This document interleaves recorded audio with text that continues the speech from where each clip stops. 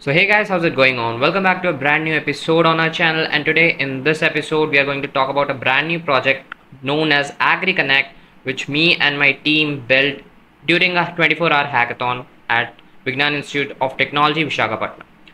So this is an app for farmers to network. So it's like a social media app for farmers where they can network with other farmers and merchants. This will increase the revenue of the farmers by providing them direct contact with the merchants and sell crops directly to them without the middleman.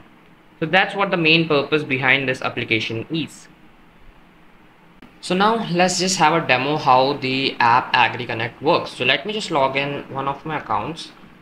Let's just say this, and then let's just enter the password, and if I click on login, the login is successful. So you can see these are the posts by a few of the farmers, and let me just explain each of the components one by one. So first of all, as I said, the app is multilingual. Right now multilinguality is not completely done. So if I click on, let's say, Hindi, you can see the nav bar has been turned into Hindi, right? Currently the other things have not been changed, so yeah, we have to figure out that as well. And if I click on Telugu, you can see the nav bar has changed to Telugu. Similarly, we want the entire app to work. Due to some funding issues, we could not use translation APIs and etc. for the app, and if we do to English, it will change back to English. So on the right side we have our own data, like this is the user currently logged in, it's his username, and Visakhapatnam is his location, and these are all the other farmers who are at Visakhapatnam. Alright, and in the center we have the posts by farmers. The posts are fetched based on location wise, and here are the timestamps when the posts were uploaded. So if we have to upload a post, let's just upload a random image. Let me just download a picture first. Let's just say farmers, and if we go to a random image and let's just get this thing, I'll save this image into desktop and then upload it. So here, if let's just add a caption first. So I'll say the produce this year is pretty good. Okay, and if I want to add a picture, I'll click on the symbol and then select this image which I just downloaded, and it will show a loading for the image to be uploaded, and then once the image is uploaded, it will show the image right below it. And if I click on post, the post will be updated, and you can see the next post is just here. So here's the caption, here is the image, and you can see posted by Minato. Alright, and then we have quite a few features in this app.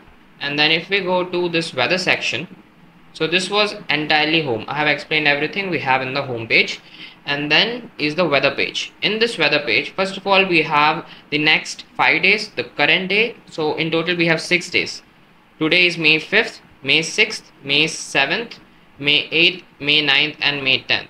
So there will be weather reports for all these days. Alright, and then next we have our ML model which predicts the best crop for your soil. So the user has to enter some data here regarding his soil properties and characteristics, depending on which we can tell which crop is better for him.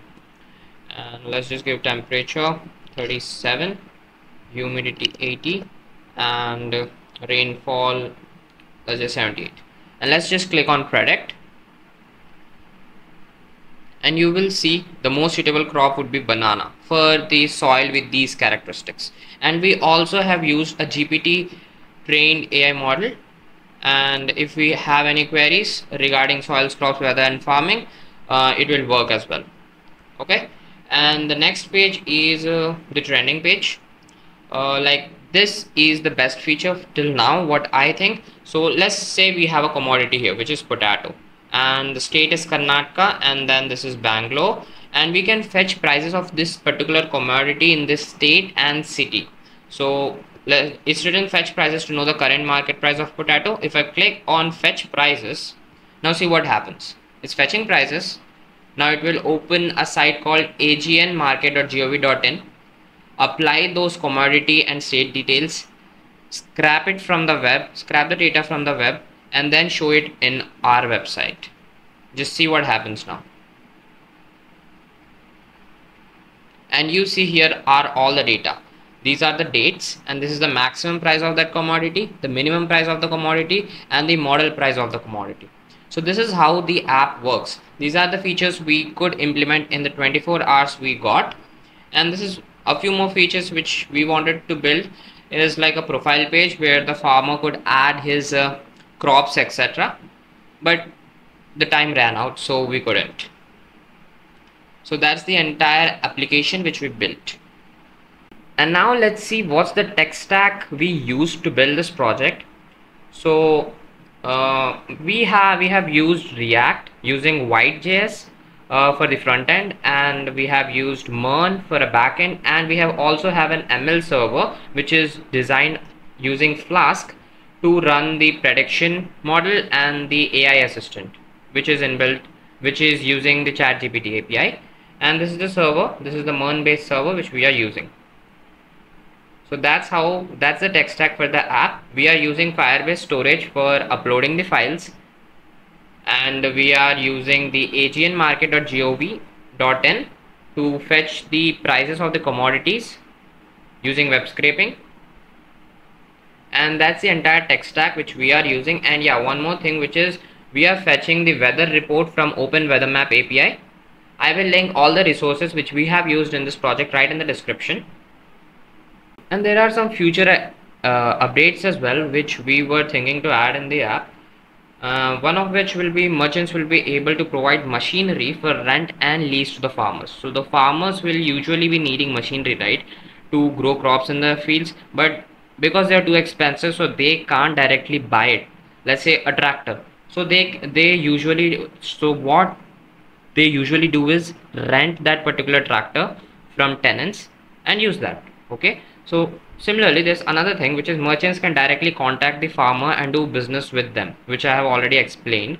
And the next point is an e-commerce for the merchants where they can sell things like, let's say, pesticides and medicines required for the crop, etc. They can also run ads for that, something like that. I hope you get it. So one bonus tip is that we have, before working on the UI, we have created a basic layout like this so that we could work easily on the front end. And yep, that's the entire app. And the main reason we built this app is to help farmers to grow their revenue so that we could help our Indian farmers in some or the other way, so that we could bring everything right on their fingertips. So let me tell you what the reviewers said to us during the hackathon. The first thing, this is a website. Farmers don't use laptops so that they can use a website, right? And the next thing is, and they said that it should be a application. We did not make an application because we could not have a app developer in our team. So that's the main reason why we went with a website.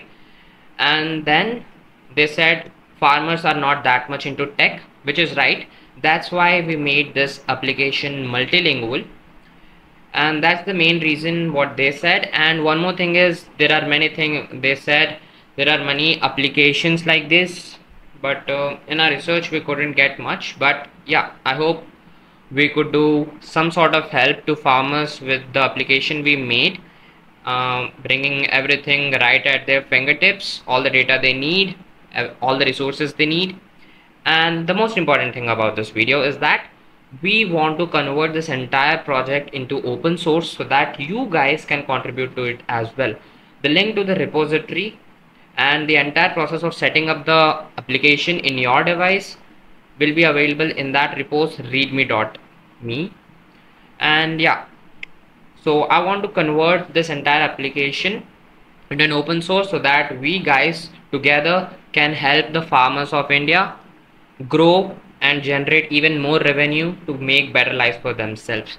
So I would like to thank all the contributors till now, my team which we worked at the hackathon. So the LinkedIns of all of them will be added in the description, mentioning their roles as well. So that's it for this video, guys. I hope you liked it and would like to contribute to the project as well. Thank you so much for watching it.